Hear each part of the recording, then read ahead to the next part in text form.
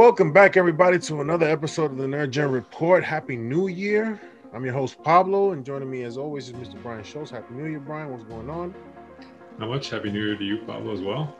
Thank you. Hope everyone had a safe and enjoyable New Year. Not a lot of news, but certainly interesting news. Very put a smile on your face type news.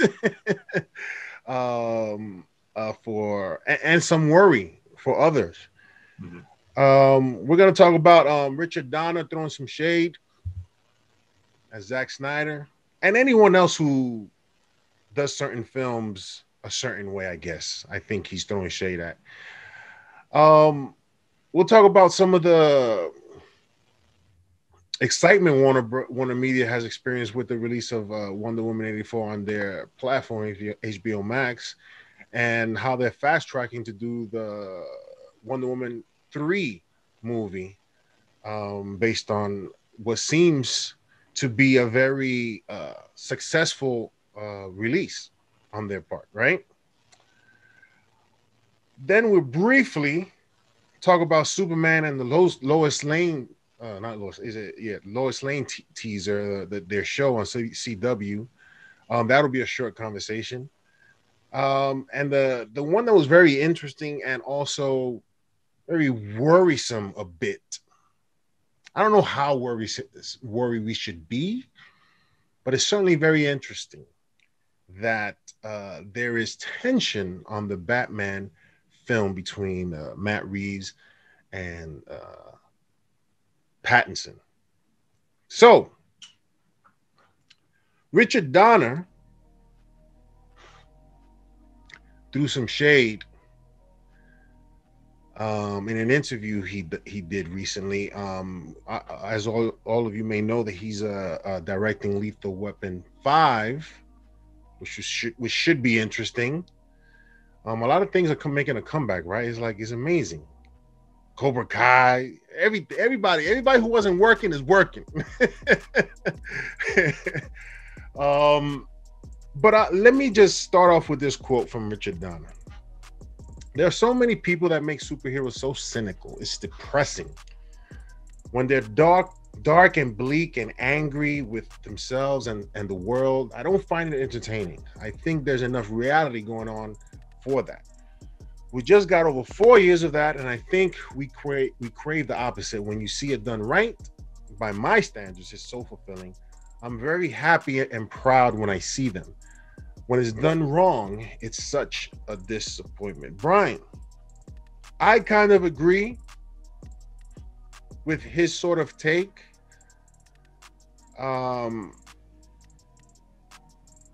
know who he's talking about. I mean, that's the thing. You might as well put a name tag on it. Yeah. Yeah, I mean, this is at 90 years old. Richard Donner is 90. I did not know that. I'm like 90. 90. I'd be chilling. I'm not directing nothing. I'm chilling. And he's directing a film, and then he's talking about and it makes perfect sense. This sounds like from a person who really is paying attention to what's going on in the genre. This is the man who gave us Superman in 1978. So this is not, we've had filmmakers weigh in on the genre who have never directed a superhero movie. And I gotta be honest, sure, everyone's entitled to an opinion, but I also feel like a lot of those people would jump at a check from Marvel or DC if given one. This is the OG of the genre. The originator. And it's still held up today as one of the best comic book adaptations ever made. Yes. So for him to say this, it's like he walked out of the bullpen at age 90 and just threw a beanball at Zack Snyder. That's what he did. He basically said, "You messed up my Superman. Why'd you do that?" Yeah. That's basically what he said. Because he didn't say this when Bryan Singer did Superman Returns, right? He's saying it now. There's only one filmmaker he's really talking about here. So, in my opinion, And the fact that he then doubles down and highlights Patty Jenkins and her positive, uplifting view of Wonder Woman as one of the few things he likes, I think only further triangulates who he's done. Yeah. It's definitely a shade at Zack Snyder for what he produced. And listen, I smiled when he said it, because what else can you do? Unless you didn't like his version of Superman, which if you didn't, then we really can't have a conversation and have a dialogue between the two films, right? Because you have a certain stance that Zack Snyder is perhaps one of the best films that he did was Man of Steel, and for some that is the case. But what he's saying here is describing everything that Zack Snyder did with the character, and he's telling you straight up, it's disappointment. It's disappointing when you do a movie like this and make it like, you know, dark and bleak, when we want to really, superhero films is really a place where you want to escape. And he brings this sense of reality to these heroes that really doesn't fit, I guess, the character. So the other part is, the other obvious series you could draw the line to here would be the Chris Nolan Batman's trilogy, but I kind of find the timing of this to rule that out. He didn't say any of it in 2008, 2012, and those are bleak, dark movies at points, but it's also the way he describes the character. Bruce Wayne was not mad at the world.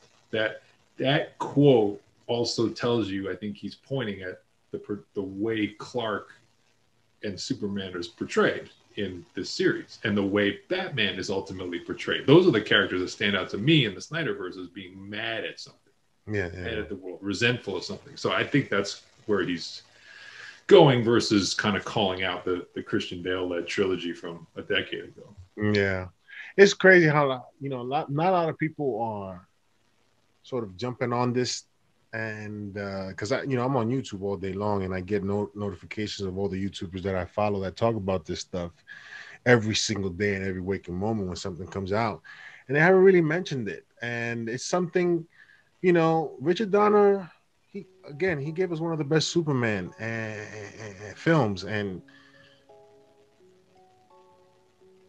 it's hard to get into dialogue again with someone who doesn't think, who believes that Zack Snyder's film is fantastic or great or whatever the case may be. But I was certainly amused and gave a standing ovation in my mind to Richard Donner for what he said.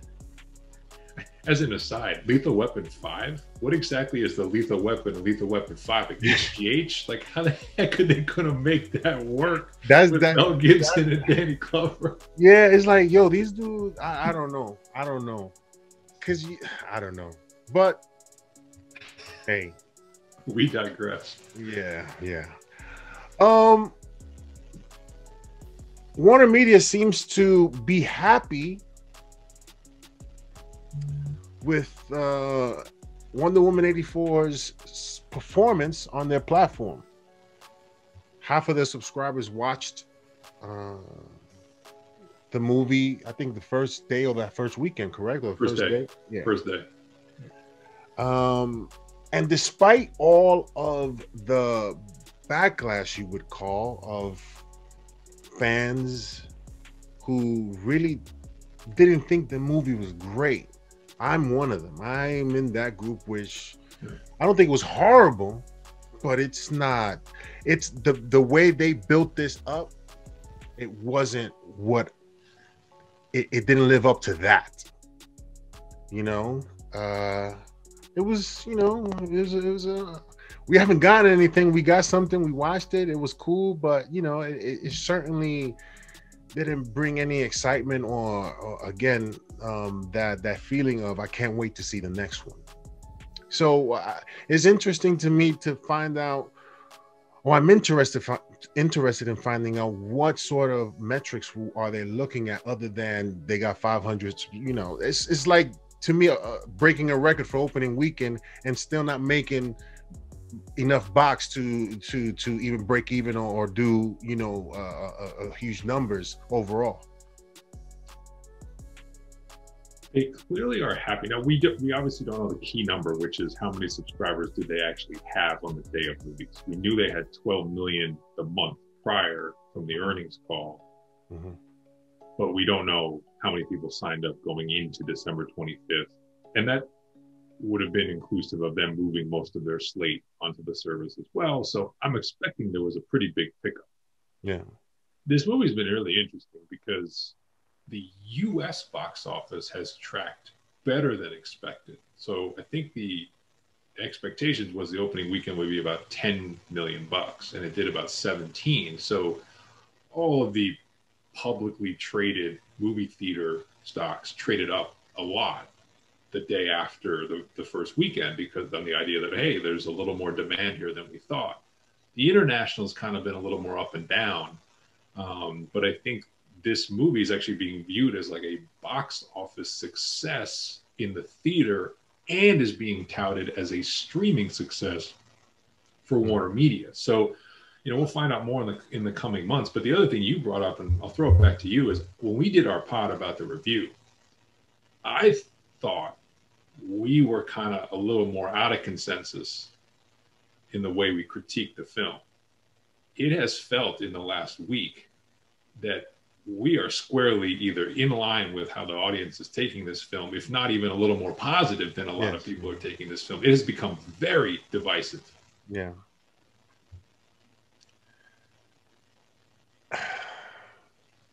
I mean, there are some people that are being really harsh with this film, and I get it. Again, when you build something up with a lot of hype and you keep delaying it because you want it to be released in the theaters, and in my mind, this movie is fantastic. They want to make as much money as they possibly can and hold off.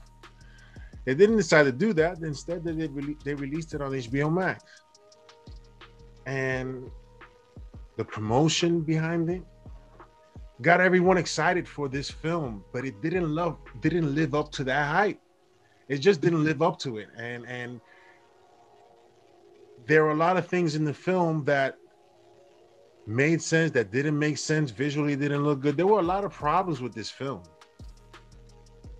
I don't necessarily disagree with some of the backlash towards the film, but at the same time, I'm not mad if someone liked it. I would be questioning the person if they say this was fantastic.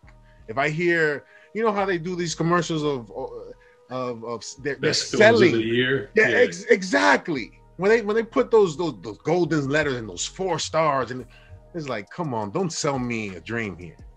Did you ever? So, as you recall, I actually raised concerns about this film when the first trailer came out. Oh, yeah. I just said to you, and it wasn't because I thought it would be bad. It's that I just didn't see anything that felt like it was a level up. Yeah. And I felt like the end product was consistent with that. So my only question to people was, where did you get the expectation that this was going to be the Dark Knight to the first film's Batman Begins? Because I never felt like there was a visual moment or a storyline leak that made me feel like it was going to be that. And I feel like it was fine. It was okay, but everything that I worried would kind of not be that great turned out to be not that great. It just felt like it was there for you all along. So that's the part that I don't get, is why the initial ratings and reviews seem to be so rave, and then it was like straight down to now people are really coming hard for this film in a lot of different ways, and some weird ways too. So what are the weird ways that you've heard? The political angle on this has really taken on a life of its own. I've read articles where they're trying to draw a line between, because Gal Gadot's Israeli, and you have to serve in the Israeli military. That's sort of a rite of passage as an adult. So they're drawing a connection between that and sort of the portrayal of Egypt, or the country that's supposed to be Egypt, and the oil industry in the film. And I have a tough time seeing Gal and Patty sitting in a room saying, you know what, here's what we're, I don't know.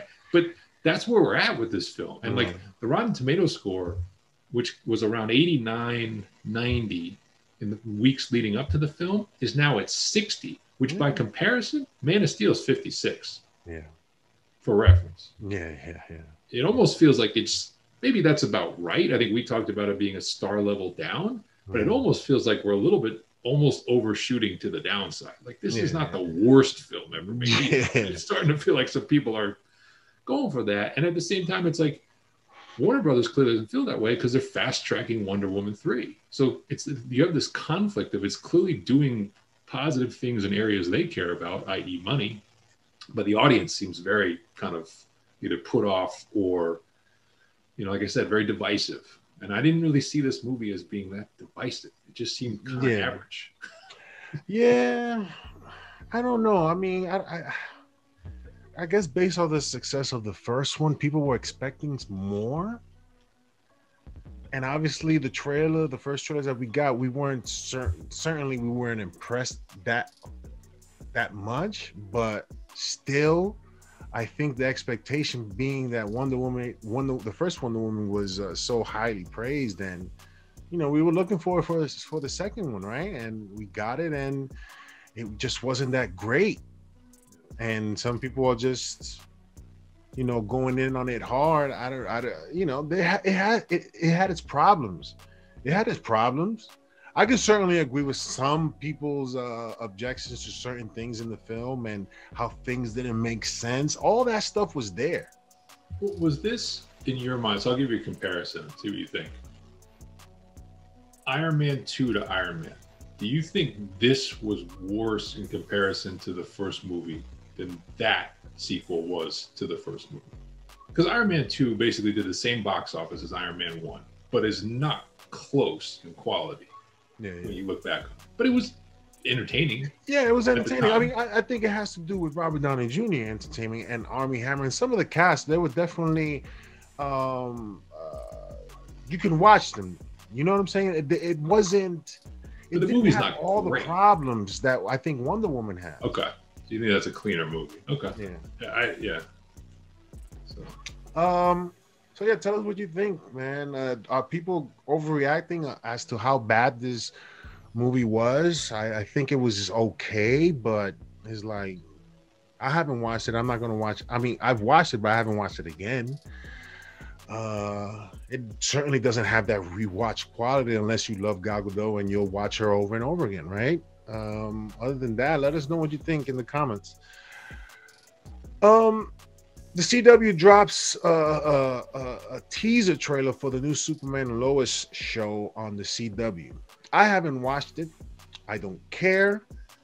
I am not interested, not in the least, in anything that the CW has to do with these characters. Brian, I'm sure you feel the same way. Yeah, no, I think, it's interesting. The CW universe, when it debuted with Arrow, was, I think, a real focal point for my TV viewing. I think Arrow and the first couple seasons of Flash, super excited, watched every episode, really thought they made some good choices, good casting. The effects were pretty good for a TV show. Yeah. That almost feels like 100 years ago when you look at what's coming down the pike for streaming and stuff like that. So to me, like the CW TV universe, which for them, I'm sure is still drawing. I mean, they clearly keep greenlighting these shows, so they must be getting better ratings than whatever else they're looking at.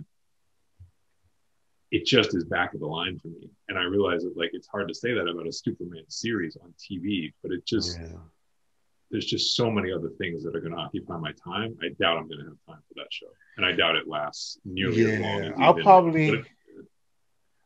probably watch an episode or two just to see how it is. But that Lois Lane seasons are getting short. The series are getting shorter, right? Like Black Lightning only lasted 4 seasons. So I'm surprised at that. I'm kind of thinking this is 4 or less, 3 maybe. I don't think it's going to be around that long. Yeah. I mean, are you guys excited for Superman and Lois show, man? We got one years ago with Dean Cain. Very accurate. Different times. Yeah. I don't know. I don't know what this new multiverse that they're building. It just seems backwards almost to me. They're just doing stuff, and multiverse is their excuse for doing it. Tell us what you think. Are you looking forward to Superman and Lois show on CW? Let us know in the comment section below. Our last topic. There seems to be some tension going on between Matt Reeves and Pattinson, Robert Pattinson, on the set. There are people saying that Matt Reeves is a perfectionist and that he's had to have Pattinson do 50 takes to get that shot, to get that feeling like, yes, that's Batman. Listen, if there's a scene that he wants anger and he's not giving it to him, Matt Reeves is not going to settle for nothing than what he wants. I get it. When someone is doing possibly, I don't know, the best that he can to do something, and the director doesn't seem to get it, you get upset, you get frustrated, you get tired. I get all that. 50 takes is a lot, you know. Does it worry you to a point where, I don't know if it worries me too much. I don't know if it worries me. What worries you about this? I'm not familiar with Matt Reeves from a process standpoint. I'm familiar with his work. It's been very good work. Planet of the Apes is an outstanding, high-level, sophisticated action drama series. Filmmakers have a method. So what I read in this reminds me a lot of, you may not, I don't know if you're familiar, but David Fincher directed like Social Network,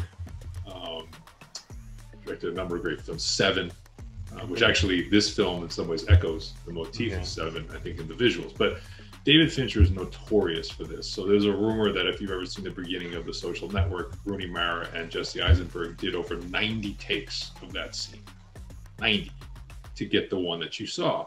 And Fincher's method, what he says is, he believes that you break the actor down by wearing them down, by having them do it so many times that when they get to that take 50, take 60, take 70, that's when they are free to do the part. They're actually acting.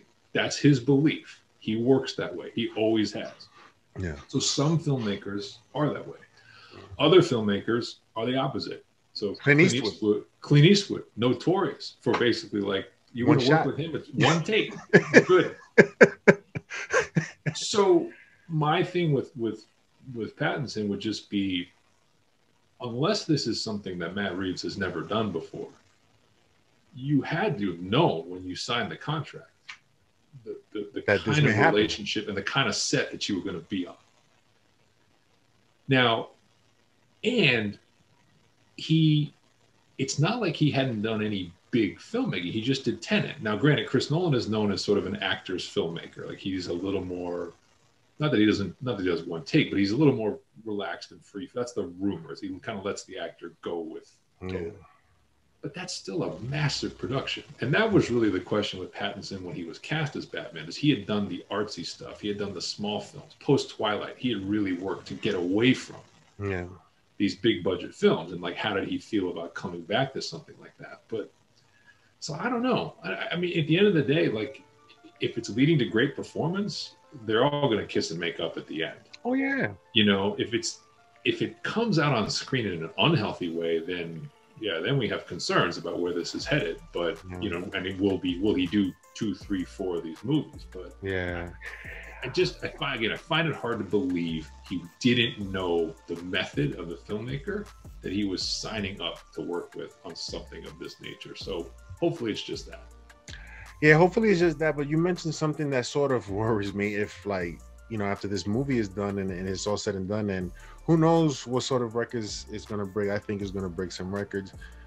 Will Robert Pattinson want to come back? I don't know if he signed them for more, but you know, certainly this sort of bump in the road in their relationship and in their work seems to be taking its toll on Pattinson and the perhaps the connection that they had in the beginning when they were starting filming, and now is sort of coming to a head. But who knows?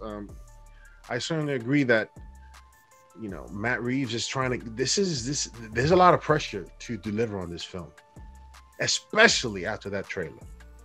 Especially after that trailer, and so hey, Matt Reeves has the right to do what he needs to do to get what he wants in order to deliver what he thinks will be the best Batman we have ever seen on screen, which is what I believe we'll see. Well, there's a lot of pressure too because of the calendar, right? So we have Suicide Squad, which you know, I think we're getting more excited about. But I don't care how fast they're fast tracking Wonder Woman 3. They haven't started it. Yeah. There's been no signs on Aquaman 2. We keep hearing rumors Henry Cavill's back, but there's nothing happening with a Man of Steel sequel. Yeah. So we basically have Black Adam and the Batman. That and the Flash movie, which may happen in 3022 for all we know. So my point is, this has to deliver because they don't have a pipeline right now of kind of films in production, you know, that can deliver numbers for them. So yeah, there's an enormous amount riding on this being better than good. Yeah.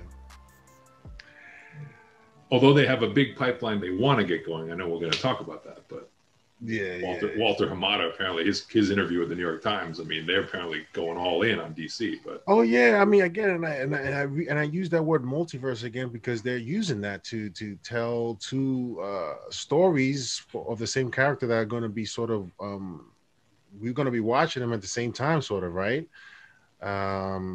With Gotham, the show, the movie, Ben Affleck's version. Keaton, you know, there's going to be a lot going on. So, I mean, there's nothing, obviously, despite what we've said about how we think they should approach this universe, I've sort of thrown in a towel and accepted that this is what they're going to do. Hopefully the stories in the movies and the TV shows are good. That's all I really care about at the end. I think the connectivity of these of this content is certainly welcomed to tell a longer story and then get that payoff with this big film, you know, because again, nothing beats, man, that feeling like when you see on IG or wherever, on Twitter, wherever that video is that you're watching it on, or what platform you're watching it on, you see that people recording when they were watching Endgame and Infinity War, and those moments where the crowd is just screaming and clapping and are happy. That's you know, you don't get that often. You know, everybody's usually sitting and, you know, you get few scenes here and there where you clap or you laugh. And then when the movie's over, you may get a few claps here and there. If you don't get any, all the same is whether you liked it or not, and you walk out. But you don't get the same reaction. Or I haven't seen the same reaction that you've gotten with the Marvel films. And that's what I sort of want to feel. I certainly got that with the Batman trailer. When I saw that trailer, I was hyped for days. You couldn't talk to me about Marvel right now. No. Did you see what they just showed? And they've only shot a certain amount of it? I'm telling you, man, anything else that they show leading up to the Batman, is certainly going to bring a lot more excitement to that film when it finally does arrive, and then hopefully, you know, we're able to go back to the theaters and things are sort of back to normal. But the fact that we're able to go back to theaters when that movie comes out, I'm telling you, man, it's going to be, you know, barring the reviews and, you know, because we never know, right? But if the reviews are, let's say, 80 and above, it's going to do gangbusters at the box office. I'm telling you now. So there's a few other things to look forward to. We got 2 weeks till the WandaVision show comes out January 15th. I'm looking forward to seeing that. You don't know how much I'm looking forward to seeing that. And I think the sentiment is replicated all around the world who are Marvel fans and the MCU fans. That's gonna be dope. Can I ask you about the Hamada article? Which one? The Walter Hamada article? Sure. Okay, so here's my questions for you. I just want your reaction. Okay. 6 DC films per year, averaging 4 for the theaters, 2 for HBO Max. You think that's the right number? Too many? Too few? Given the track record? What was your reaction when you saw that they're gunning to have 6 adaptations per year in film form, not series, film? Well, this is certainly more than they're used to, correct? I mean, Marvel only puts out 3 films a year max. I don't know if they think that quantity is sort of going to compete with what Marvel does. They certainly understand that there is a demand for it. They understand that there's the demand for DC to get their stuff together and give us something dope.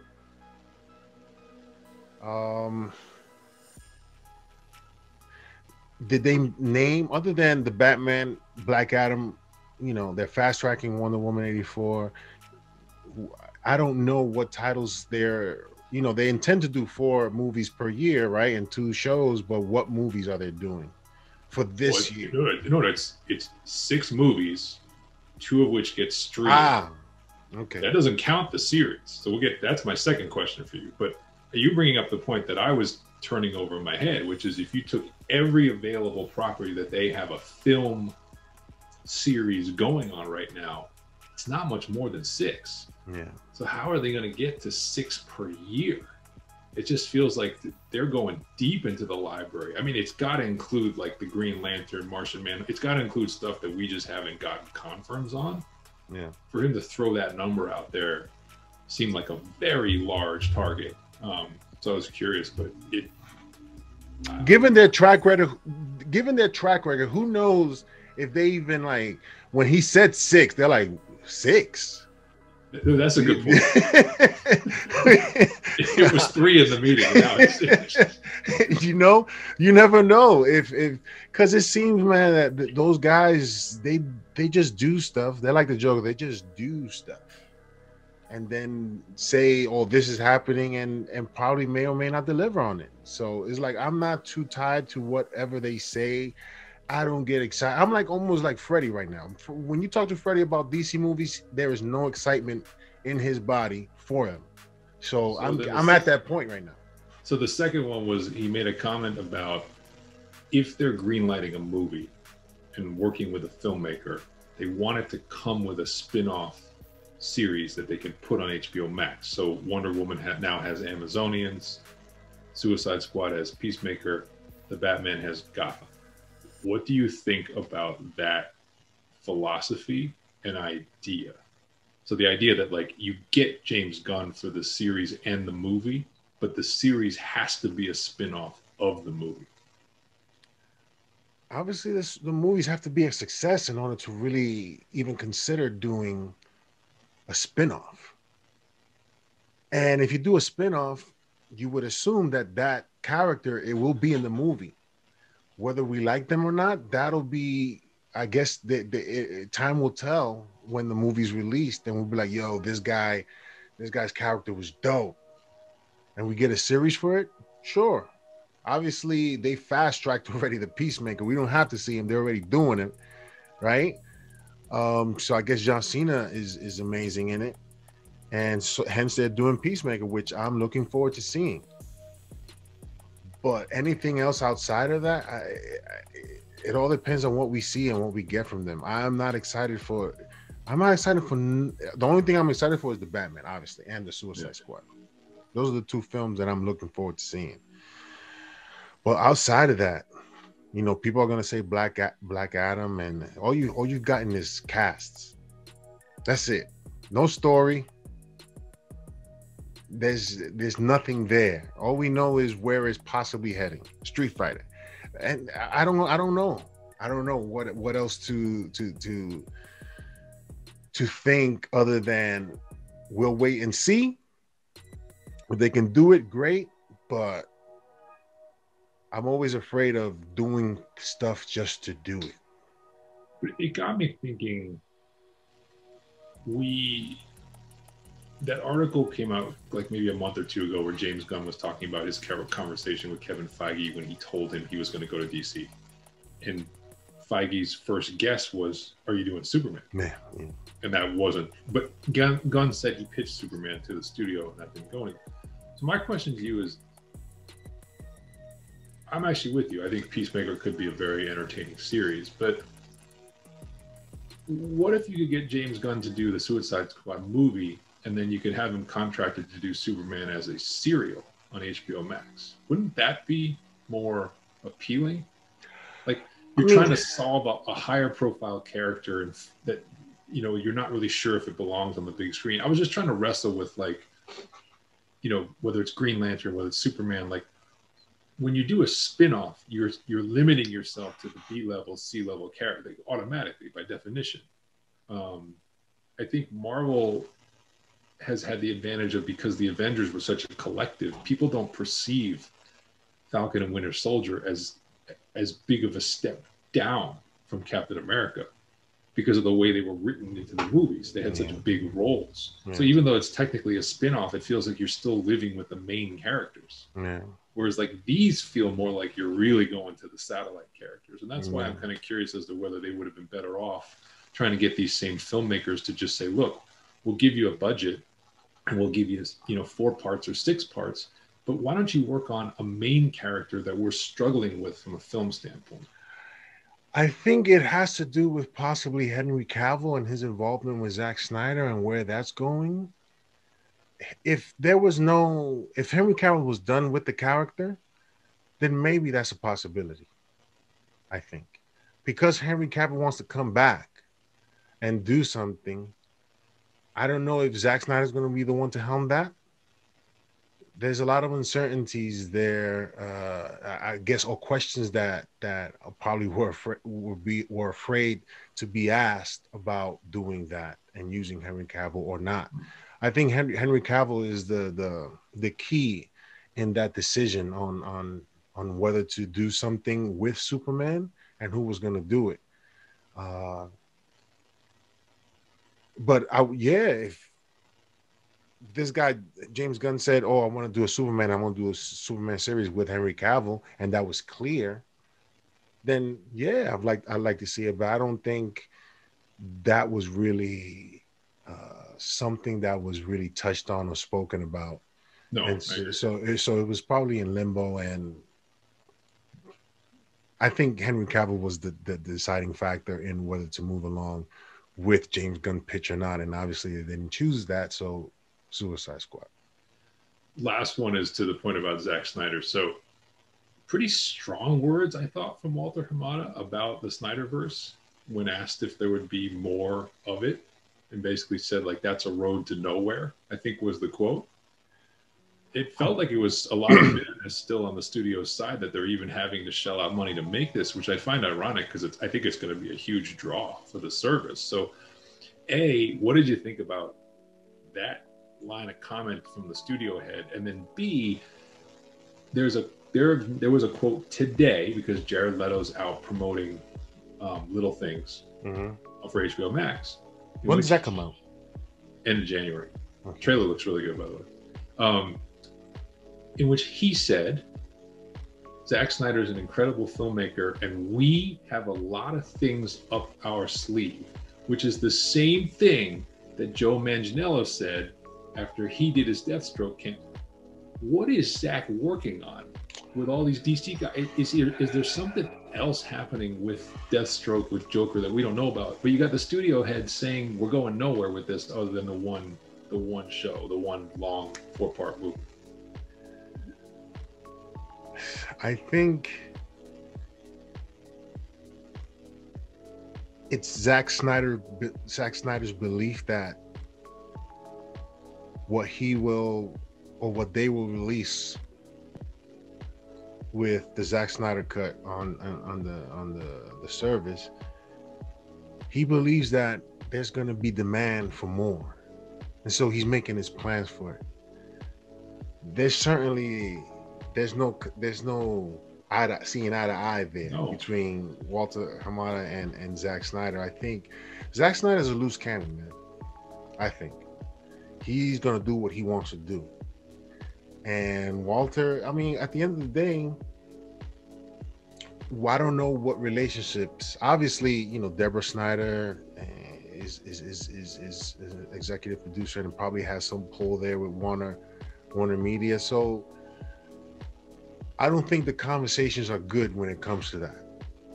And there's just one guy saying that he's gonna do this and we got this in store and stuff, and not caring about what Walter Hamada, because they think when this stuff comes out, we're gonna continue because the people are gonna demand it. Yeah. I think they're too confident over this release the Snyder Cut movement that they feel that people are going to want more and they're going to continue more because the people will demand it. That all depends on, obviously, what happens with the Zack Snyder Cut. But I feel like Walter is and Warner Brothers are done, and I feel that they shouldn't continue because. What are you gonna do with Ben Affleck? He's like what, almost 50 now? Well, Zach said he wants to do the actual Dark Knight Returns, so there you go. And that's the dumbest idea I've ever heard. You already gave us that. Not like he did. Not like he didn't do the fight already, but anyway.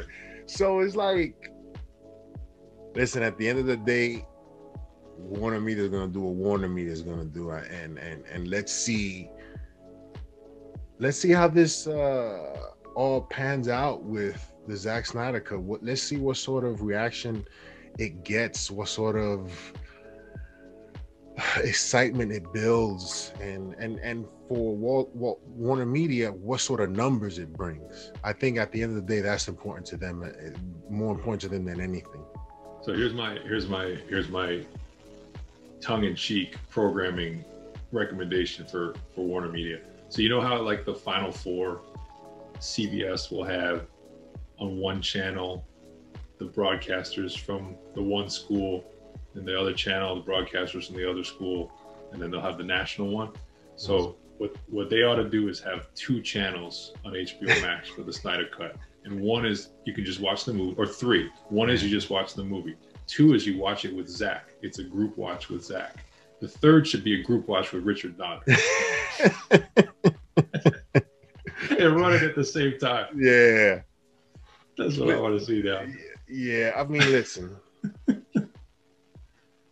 Again, we said on the show that we want to see Zack Snyder's vision. Obviously, we're going to get it. Do we want to see more? I don't think so. Brian, you said that after this film, we're going to get more. I've said no. But it's possible. It's certainly possible that they may happen, but do I want it to happen? No, because I want to move on from this, I really want to move on, because these aren't the characters that, not for nothing, that I grew up with, reading and enjoying, with their comic books and with their animation movies. This isn't the characters that I know. And Zack Snyder, listen, in comic books, they get people to come in and write. They may provide a different take, a slightly different take, something new that brings a little bit more excitement towards the character, right? Some new thing that they're able to do, or some new hurdle that they have to overcome, whatever it may be. Some win and some fail, right?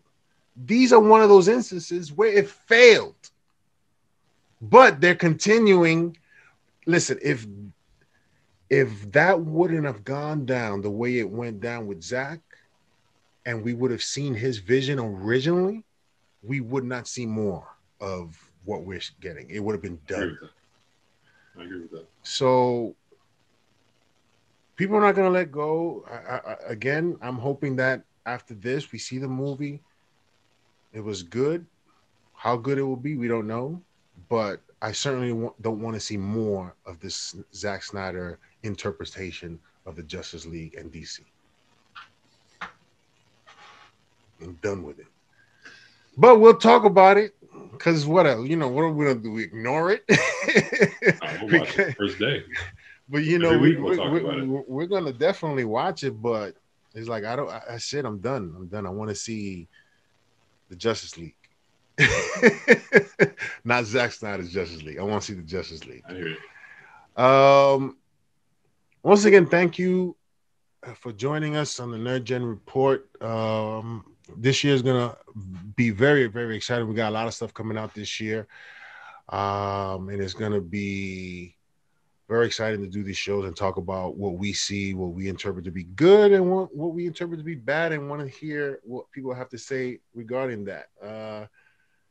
So, yeah, get ready, because 2021, there's going to be a lot to watch and a lot to discuss. Brian, any last words? No, you said it. You said it. 2 weeks from now, we're going to be talking about WandaVision, episode 1. It's a whole new world. Once we hit that, it is a nonstop calendar, whether we have theaters or not. We certainly hope we do. Yeah. Whether we do, it's just from the minute that show hits, we're basically going to have a Marvel show every week for 6 months. Snyder Cut will hit somewhere along the way. And once we get through, I think Loki's the last of the 3, either we're going back to the theater for Black Widow, Shang-Chi, or Suicide Squad, or presumably those will show up in some form, some way. So, it is an incredible calendar. So, yeah. We basically have, 2 weeks to rest up. Yeah. Word up. I'm excited, man. I'm excited. I'm very excited for WandaVision and the rest of the year. I was sort of disappointed, also glad that they didn't show a trailer for Shang-Chi when Kevin Feige did his thing, because we have a spotlight show for Shang-Chi, and so I'm looking forward to Shang-Chi. Hopefully it doesn't get delayed, but if it does, I get it. That's something I would like to see in the theaters. But we'll wait and see to see what happens, man, because this certainly, when we're not out of the woods yet, so anything can happen. So this year is going to be very interesting to see how things play out in terms of whether this stuff goes to the theaters or they've had enough and they'll put it on their streaming platforms. It'll be interesting to see, but hopefully we get it nonetheless, and there's no more delays. Thank you once again for joining us on the NerdGen Report. Please hit the subscription button, hit that like button, hit the notification bell, comment in the comment section below. Let us know what you think about what we spoke of, and hopefully, man, I'm hoping for the Zack Snyder's cut to be good, because I understand what occurred there, and I want it to be good. So I'm not excited, but I want to see it. I want to see it. Anything else that everybody's talking about, you want to see what the hell they're talking about. I want to see this because of the history of it all, and it's certainly going to be, I guess, very anticipated moment when that releases. Thank you once again for joining us. Have a safe new year. And we'll see you next time on the NerdGen Report.